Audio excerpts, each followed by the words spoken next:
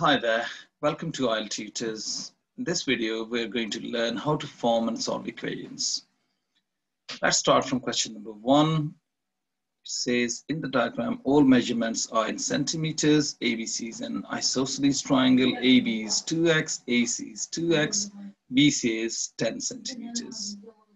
Find an expression in terms of x. For the perimeter of the triangle, simplify your expression.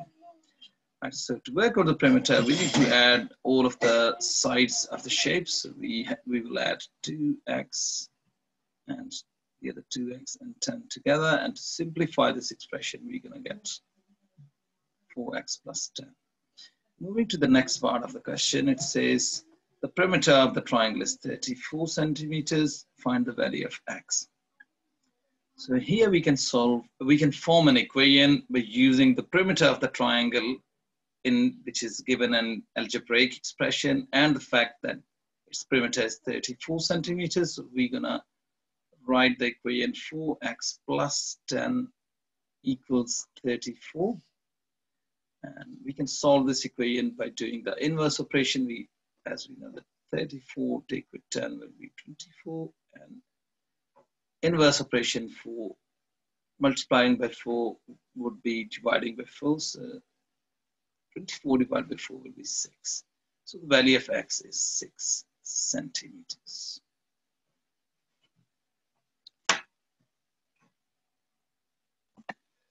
Right, let's move to this question here.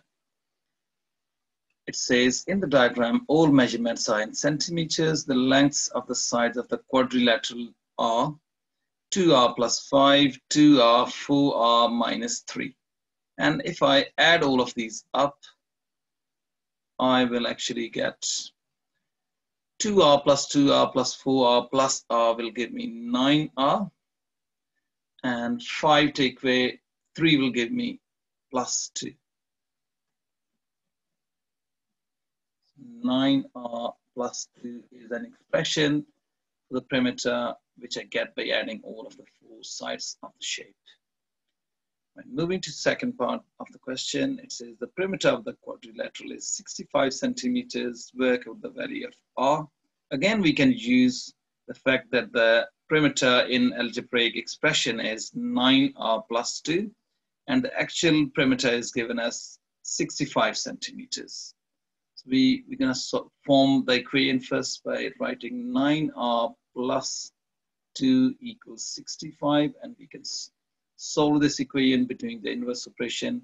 Inverse of adding 2 will be taking away 2, which will give me 63. And then opposite of multiplying by 4 will be dividing by, opposite of, please pardon me, of multiplying by 9 would be dividing by 9. So I'm going to get 7.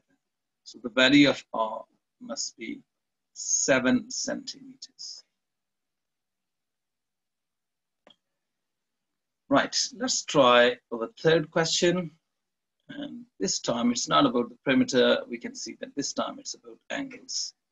Let's read the question. The sizes of the angles in degrees of the triangle are 2x plus 7, 2x, and x plus 18. And we are required to use this information to write down an equation in terms of x. So if we find again the sum of all of these angles, we're going to get 2x plus x, which will give me 5x, and plus 5 and plus 18 will give me plus 25. And as we know that all the three angles in a triangle add up to 180, so that's why we're going to write 5x plus 25 equals 180 degrees. And moving to the second part of the question, it says use your answer to part A to work out the value of x.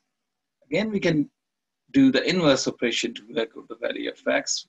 And we know the opposite of adding 25 would be taking away 25. So 180 take away 25 will give me 155.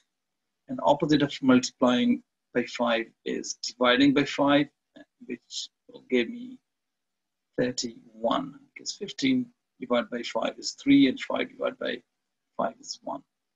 So my answer is going to be x is equal to 31 degrees. I hope you liked my video. Thanks for watching and see you next time.